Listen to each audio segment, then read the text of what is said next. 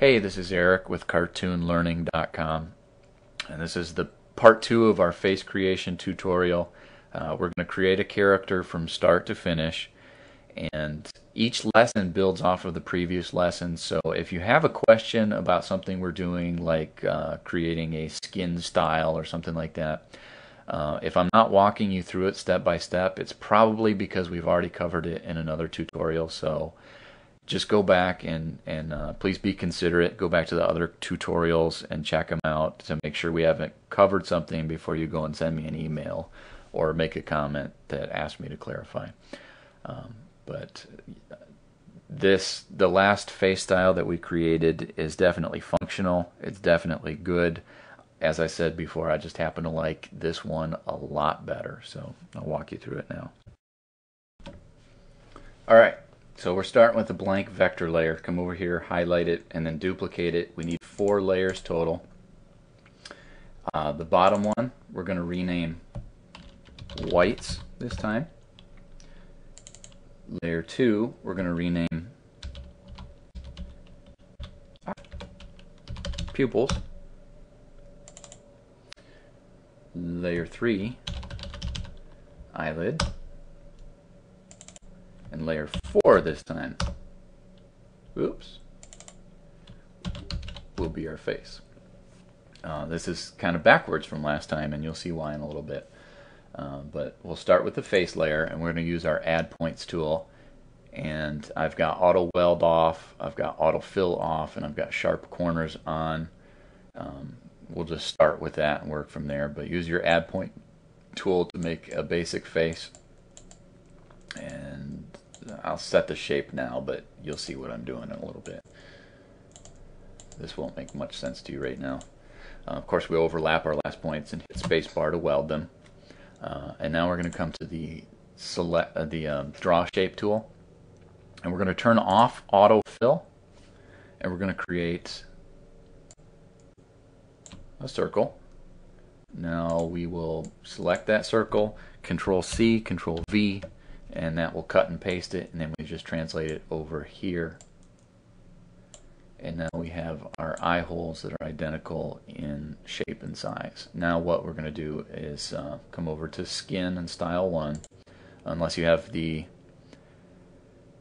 debut version, in which case you'll use your paint bucket tool. But we'll come over to Skin, highlight it, come over to Create Shape. We do not want to create this as a shape. We want to select all of our points so that we get a hole in our face. Now hit the space bar to create our shape. If you have debut, you would do the exact same thing, except you wouldn't come over here to click on Style 1. Instead, you would just use your Select Shape or Create Shape tool. You would highlight it, space bar, create your shape, and then come over and use your paint bucket and then paint right here and fill this whole thing in, and then leave your eye holes empty. Okay, now we're going to select the whites layer. We're going to turn off Skin for those with the Pro version, turn off Advanced, turn our fill color white. We'll turn stroke white. We don't really need stroke, but let's use this. Let's turn on autofill, turn off auto stroke. We'll keep the circle, and we'll just make an ellipse right here. And the goal, we'll grab Translate Points tool. The goal is just to have this cover behind the whites of the eyes, and we'll get it as close to the edge as we can. And I'll show you why when we do our head turn.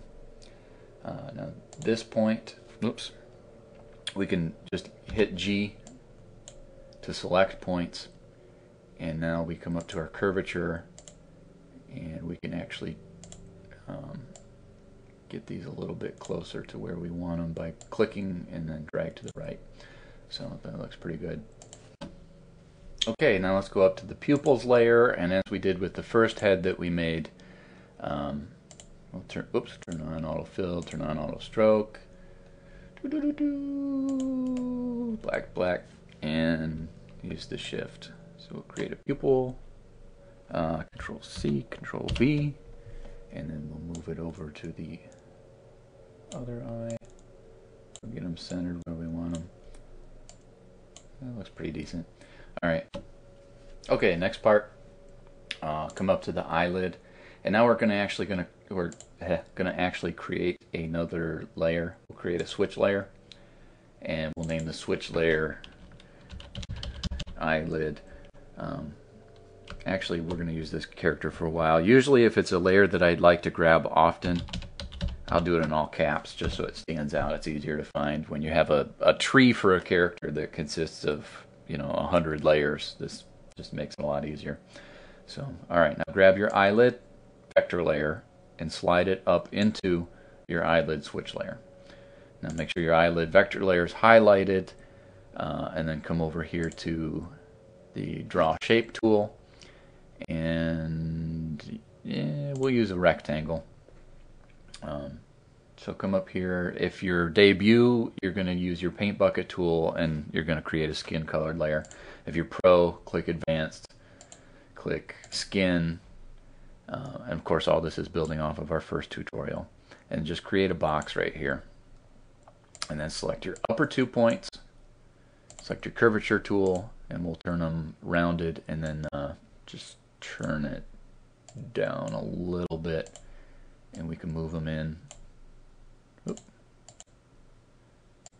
to where we want them, and that should be pretty good. Now the advantage of doing it this way is you have an eyelid that's always going to follow the shape of your eye hole. So if you're going to create a character, you want to use the same basic head shape, but you want to make him a little squinty-eyed or something, you can move your eye hole and then just change the shape of this basic figure, and then we can use actions in order to animate the eyelids closing and stuff.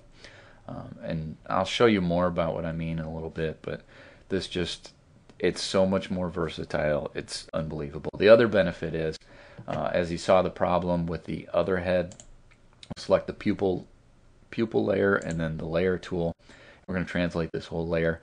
With the other head, you couldn't go any farther than the edge of the eyeball, because after that your pupils went outside of your eye.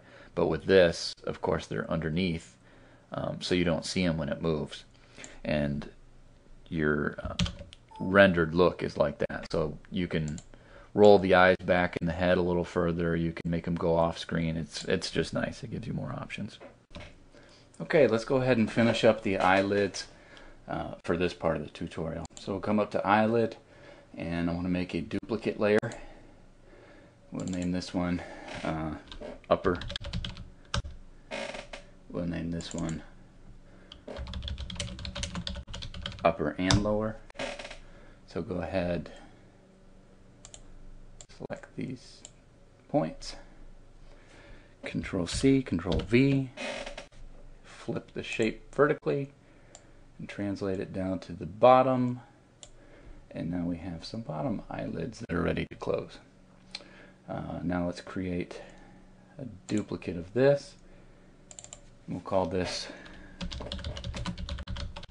fully closed. And we can move this down. Now we hit G to select points, T to translate them, and we'll move them right down all the way to the bottom. So now we have fully closed.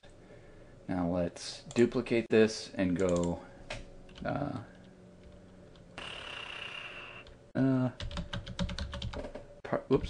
go upper, partly closed, and we'll translate them up to about there. And then we'll duplicate it again, and we'll move this up, and we'll move this up, and name this bottom partly closed.